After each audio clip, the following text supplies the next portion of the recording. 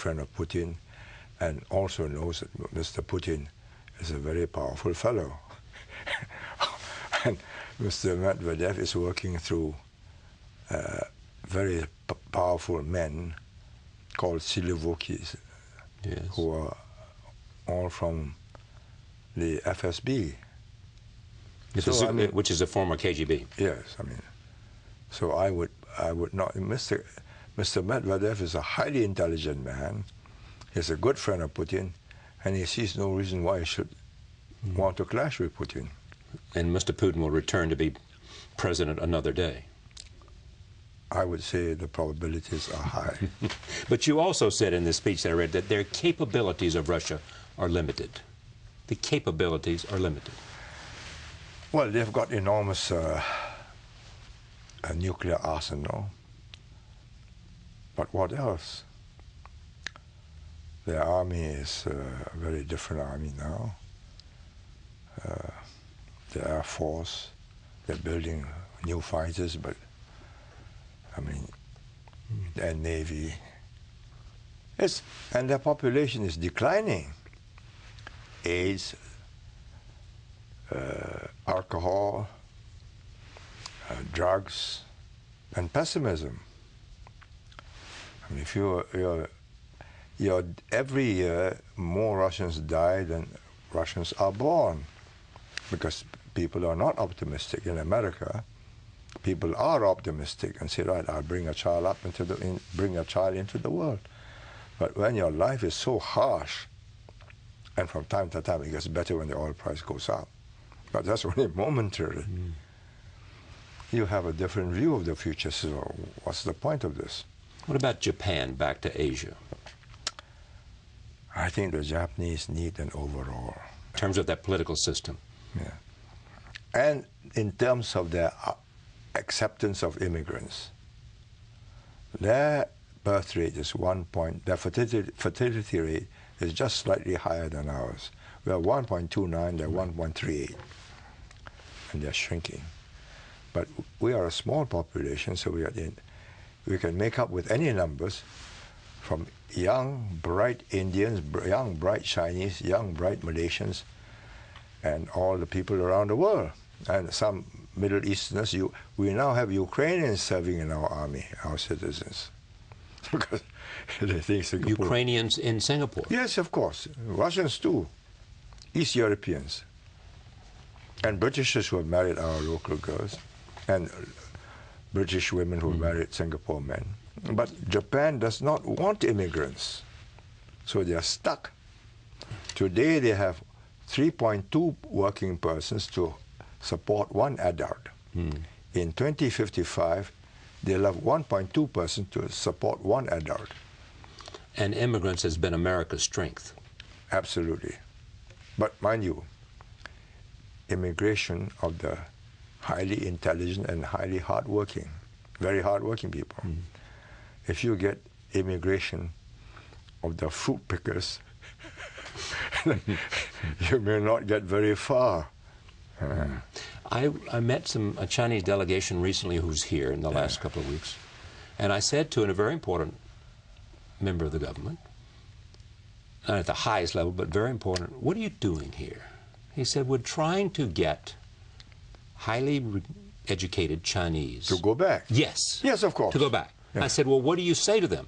I say to them, you'll have opportunity, and I say to them, the homeland needs you. Yeah. That's what he said. Yeah, that doesn't sell. What will sell is you can leave anytime you want and allow your children special educational facilities, and all of you can keep your American green card or passports. And that works?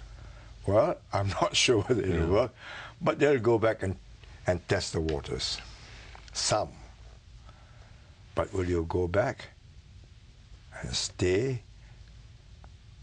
Maybe, because for the older generation, they are emotionally tied up. But will your children stay? No. Their upbringing has been here, and they go back to China and they say, wow, this is a very regimented society. Papa, I'm going back. So, no, there's no comparison. I mean, there are two, and there's chalk and cheese. Yes. between the two societies, especially for young children who can see how independent American children are and can grow up and become anything they want, beatniks if you like, or to use an old expression. or whatever in China. Yes. You come out like sausages. Yes, exactly. So will the Chinese be able to say, one of the things that you point to in terms of this relationship between this competition, you say China and the United States will have competition, but they must avoid conflict. Yeah. No, I think both sides don't want conflict. They don't want conflict. Yeah. China wants to spend time focusing on its internal development, its economic development. China wants time to grow. To grow. If there's going to be any conflict, let's postpone it for 50 years. But inevitably, at some point, as China grows, it's going to want to be the dominant nation in the world because it'll have... But it is not going back to Tang China or Han China, where they were the only dominant power in the world. This time they're going back to a world where there are several dominant poles that's as inventive and more creative than them. So we're looking at a multipolar world. Yes, absolutely. And we'll never go back to sort of the kind of thing that we had between the Soviet Union and the United States. No. There'll be the U.S., there'll be China. The Indians are going to be themselves. They're not going to be anybody's lackey. They may not be as big as China in GDP. And you also suggest they've got to develop a manufacturing capacity. Yes, of course. You're going to have... Europe will be an economic force. It will not be a strategic, political, or military force because they can't get together. The foreign policy. It's inevitable that they can never get together? I'm not saying it's inevitable, but if you look at them, there's still 27 different nations. I mean, they won't accept one language, although they all use English as a second language. But you tell them that in Brussels you speak either French or English, or either your own language or English, which is what is actually happening in committees, they absolutely refuse. So how long will that take to disappear? I don't know. I think it may never happen. Take Singapore. Yes. You have said that Singapore has to maintain its relevance. Yes. It has to be a place that people want to invest in. It has to be a place, go ahead. It has to be a place that's useful to the world. Otherwise it wouldn't exist. And that's what you had created since the founding of the modern city-state. Yes. We have made ourselves relevant to the world. And how will you maintain your relevancy? By keeping on changing. You cannot maintain your relevance by just staying put. The world changes. There are shifts in the geopolitics and the economics of the world. We've got to watch it and we've got to ride it. You surf with as the surf comes this way, you ride the surf. We are keeping our links with America, with Japan, with Europe. They brought us to where we are. And you're not going to have to choose sides. No other nation will have to choose sides. We absolutely refuse to choose sides. But we will not choose sides between America and China or between China and India.